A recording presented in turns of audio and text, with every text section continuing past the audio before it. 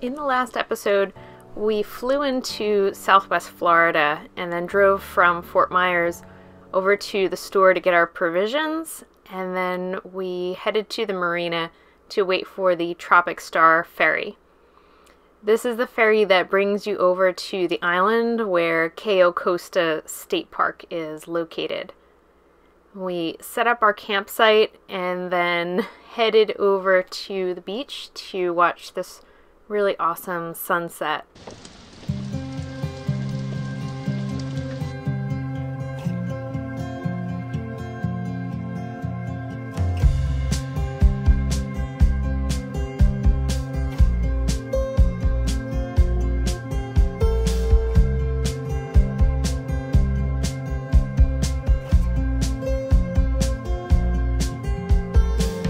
While we were waiting for the ramen noodles to cool off, I went and finished setting up our tent with our sleep system, our sleeping pads, and then pulled out our sleeping bags so they could fluff up a little bit before it was time to go to bed. This was Saturday night, and Saturday is always the hardest night of our trip to book a campsite because that's when the most people are out camping. I figured taking the ferry onto the island might give us the best chance of having a quieter night, but the campground was completely full and there were a ton of families, lots of kids, and there was even a sing-along going on after dark, so not a quiet experience for sure. After we ate, we headed down to the beach and endured the intense wind for a really nice sunset.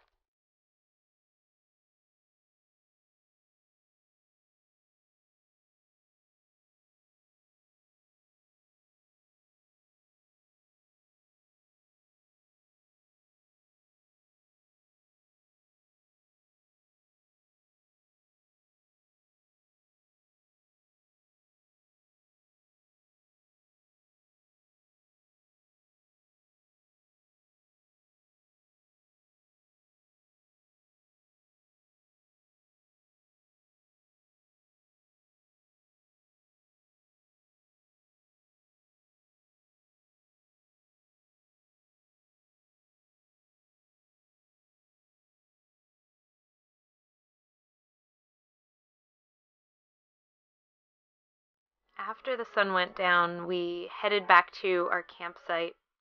This would have been a great night for us to have picked up firewood from the camp store, which is located over by the ferry dock. They have all sorts of things over there. This ended up being the coldest night of our trip, and really it wasn't that bad, but with the wind and when you're going to Florida, I guess you kind of expect it to be warm, so maybe you notice it more.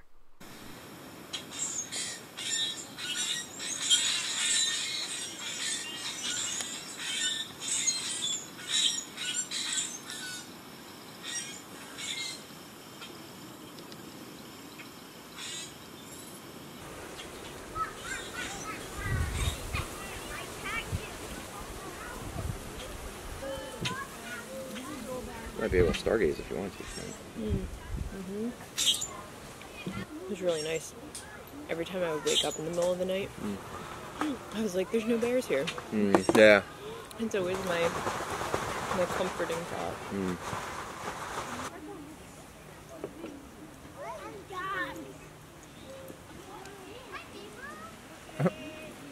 Dogs playing with everybody.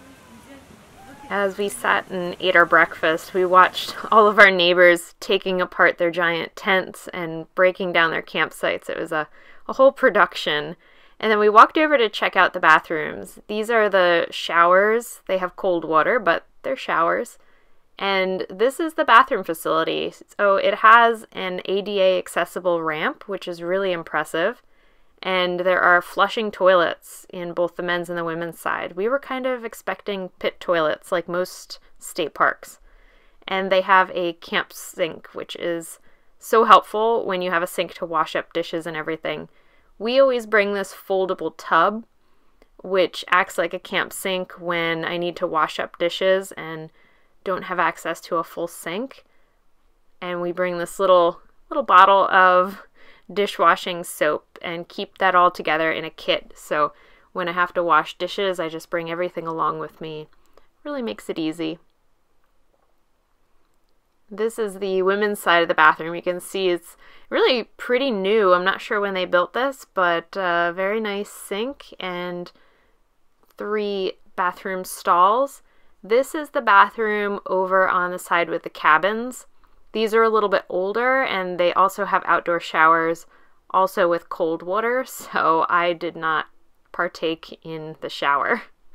I did the good old camp cleanup with a soapy towel. Does the trick. Better than a cold shower.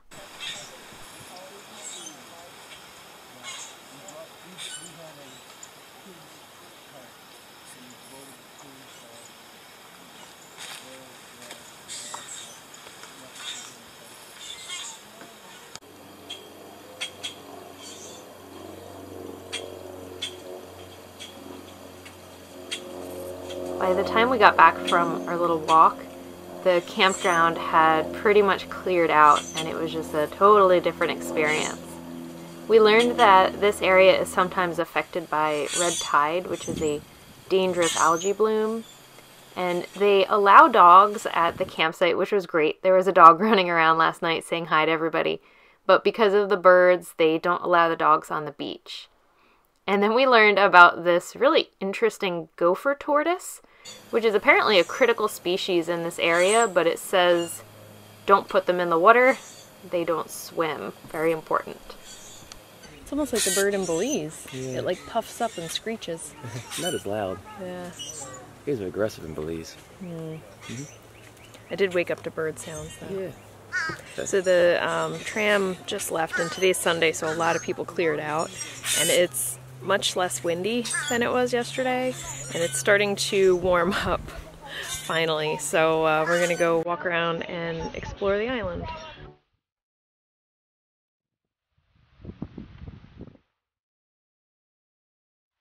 Go straight? Yeah. Gulf Trail. It's mini Florida.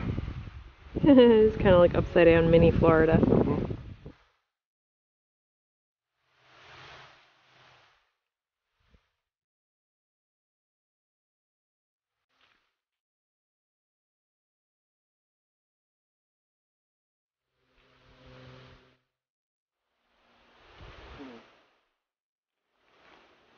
Starting to see the Spanish moss and like the little air plants.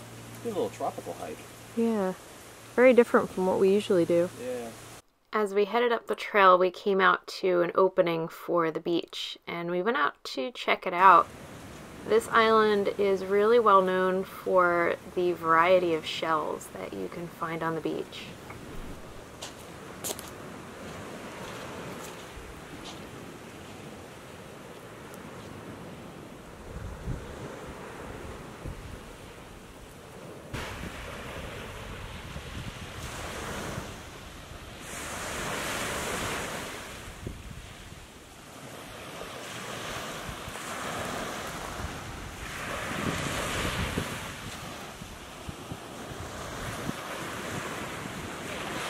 Yeah.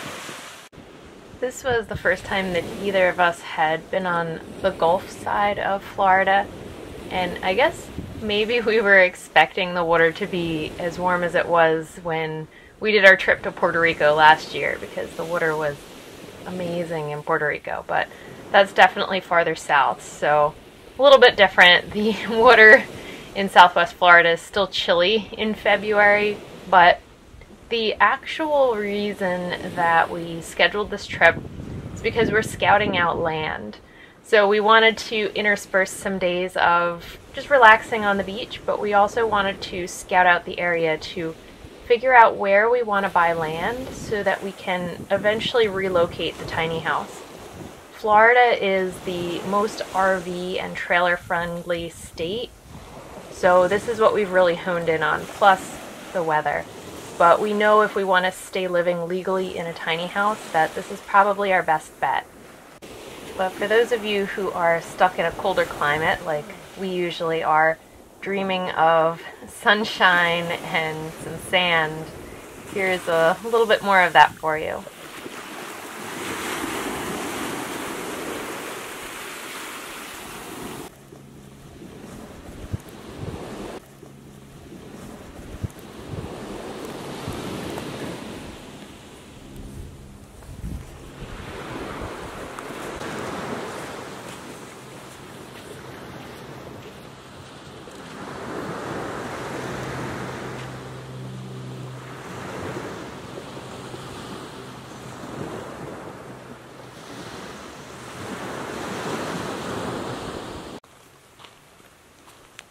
to the cemetery. Is there actually a cemetery? I don't know. Yeah. Guess we'll find out. Yeah, we'll find out.